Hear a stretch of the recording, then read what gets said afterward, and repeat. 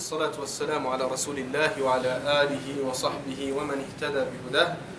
My dear brothers and sisters, Assalamu alaikum wa rahmatullahi wa barakatuh.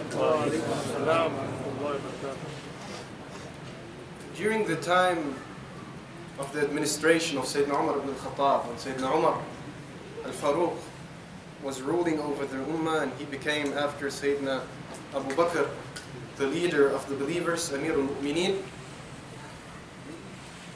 he appointed, or maybe before him, Sayyidina Amr ibn al-As was appointed and ruling over Egypt. He was the wali, the minister, the responsible for Egypt.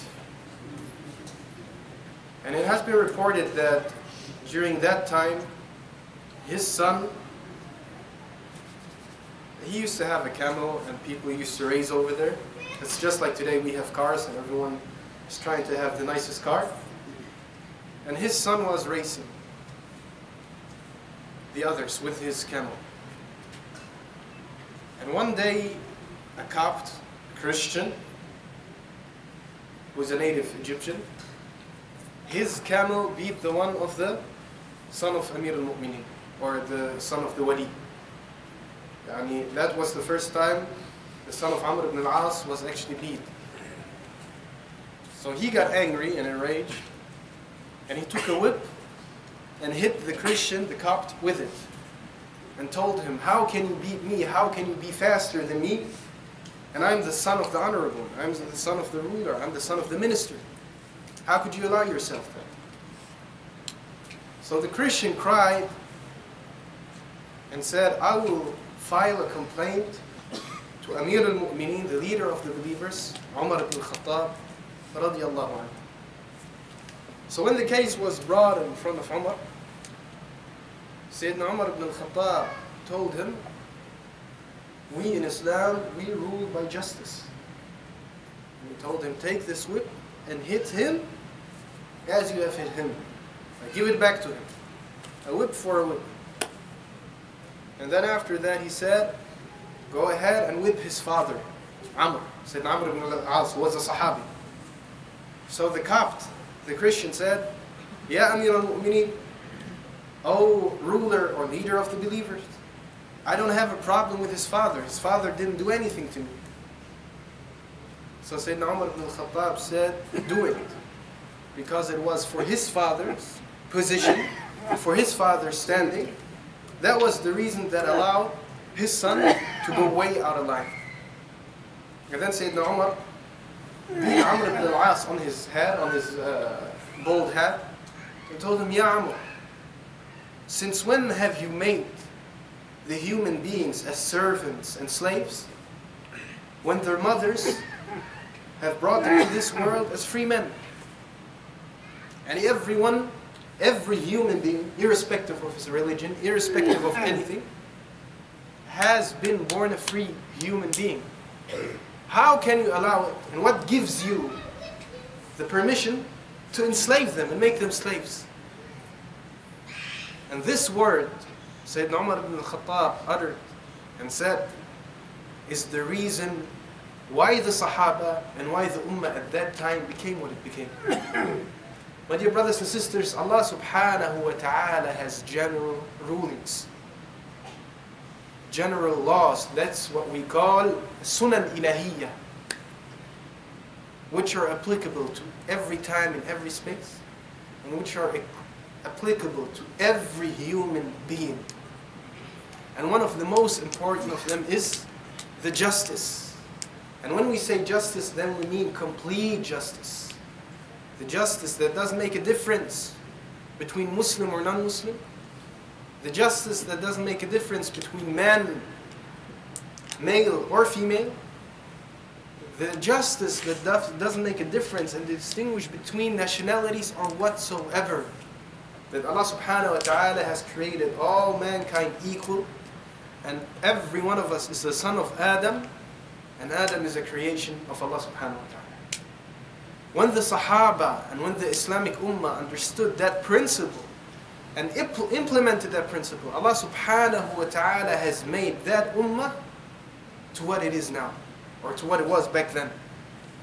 And when we went astray and derived away from that principle and moved away from the principle of justice. And this started little by little after the death of Sayyidina Umar. This was the beginning of the end of this ummah. And the ummah has reached the standards and the limits we see nowadays. And if we look at the Islamic countries, Allah subhanahu wa ta'ala has punished the so-called Islamic countries for a reason. If we go to our countries, it is corruption, lying, injustice, and all of that. And therefore Allah subhanahu wa ta'ala will help and will support a nation, a state that is not Islamic because they're just. Allah subhanahu wa ta'ala will support the justice and grant it from His benefits even if they're not Muslims. And this is what we see nowadays. You have Europe, you have Northern America, where to a very big extent you have a freedom of speech, you have a freedom of religion, you have freedom of everything. You have, before all of that, you have the basic human rights. You are considered and conceived as a human beings. And I'm sorry to say that, but if I'm wrong, then someone should prove me wrong.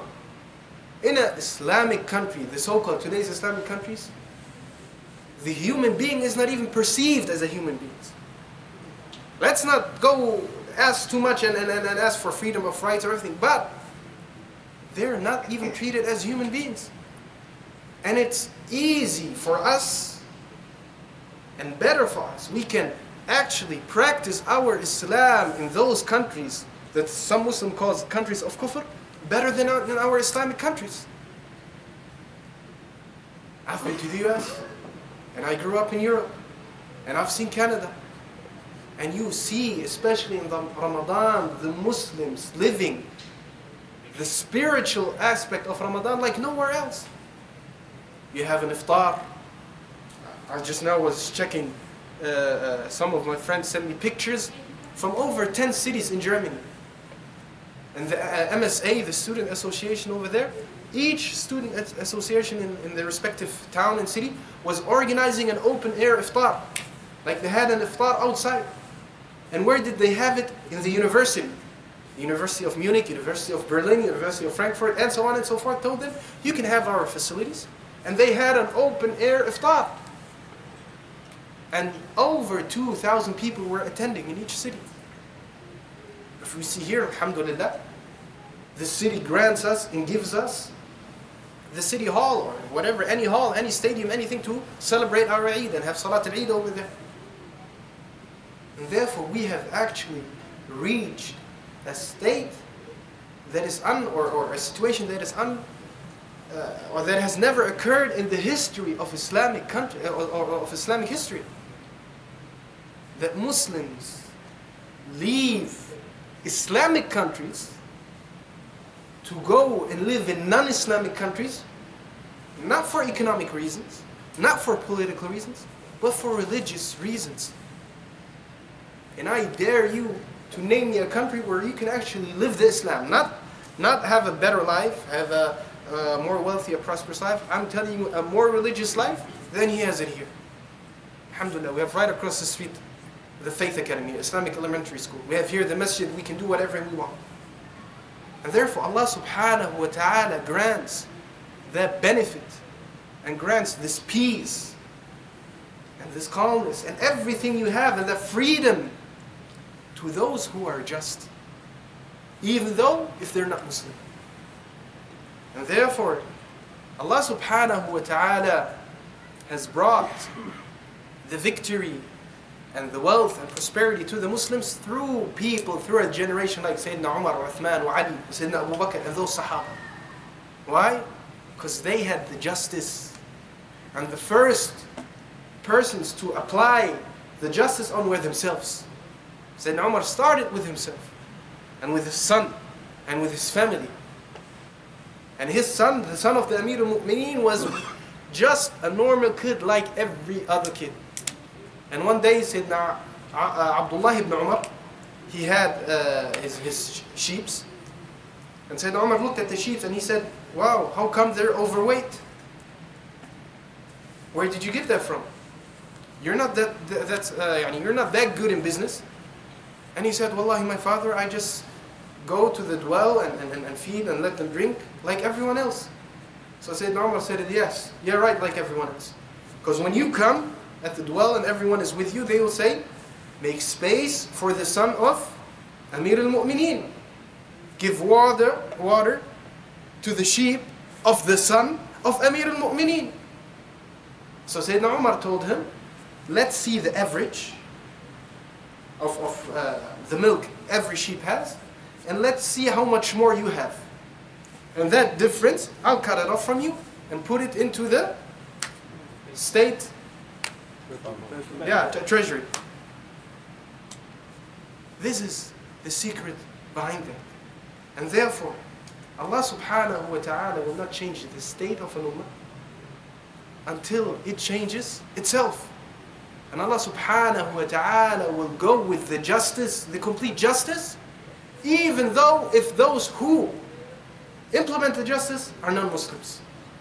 The other thing, the hisab, the kufr, the non-belief in Allah subhanahu wa ta'ala, this is a thing Allah subhanahu wa ta'ala will deal with in the akhirah. But in the human relationship, the relationship between human beings, Allah subhanahu wa ta'ala looks at that thing. And therefore, my dear brothers and sisters, it is a pity to see that non-Muslims are closer to our religions than we are ourselves. And it's a pity to say that the city of Hall, or if I go have a business with a non-Muslim, or if I go apply for a job or somewhere, I actually abide by those rules and I actually become justice and become correct at everything if I'm dealing with a non-Muslim or if I'm dealing with an official site, and I actually behave. And then when I'm coming to my Muslim brother, or coming to the masjid, or coming anywhere else, all of those principles are gone. And unfortunately, this mentality from our countries, we still have it here. And we'll still put it where? When we come to the masjid, when we come to the other things. If I have a non-Muslim who is actually, who I'm owing money to, or if I get someone to my home to build me something, I'll make it on time to pay him. And I won't delay a single day.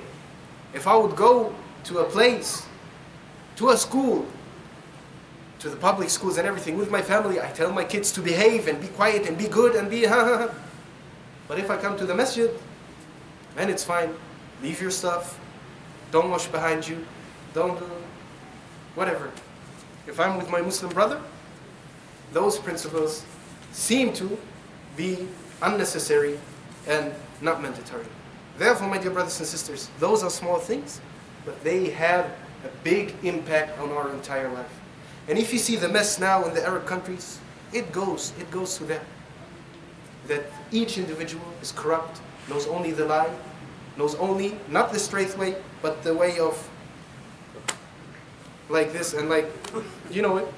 And therefore, if everyone is like this, we don't wonder why an entire nation, why an entire ummah is like this.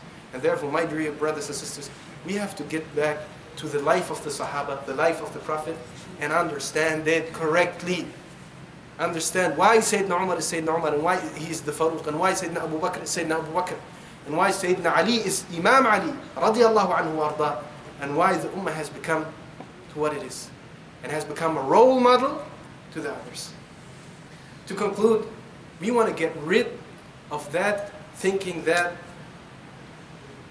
I want to do business, but please brother, let me do a business with a kafir instead of a Muslim. Because if I do a business with a Muslim, things are going to turn up and so on. And I know that thinking has become common among us. You know what? I want to have something fixed in the masjid. Let's just get some American or some Jew or some anything who is a non-Muslim, but I won't have any headache. He'll come, I'll give him his money, he'll do the job on time. If I get a brother, a Muslim, akh fillah, that's where the problem and headache starts. And as long as we don't fix that, we will never, ever fix the state of the ummah. And this problem is not a minor problem, it is a major, major problem. And Allah subhanahu wa ta'ala is just. Allah subhanahu wa ta'ala is the most just person. And our situation where we lie in is entirely our fault and due to our sins. May Allah subhanahu wa ta'ala accept our deeds, and may Allah subhanahu wa ta'ala guide us to the best. أقول قولي هذا واستغفر الله لي ولكم فاستغفروه إنه هو الغفور الرحيم.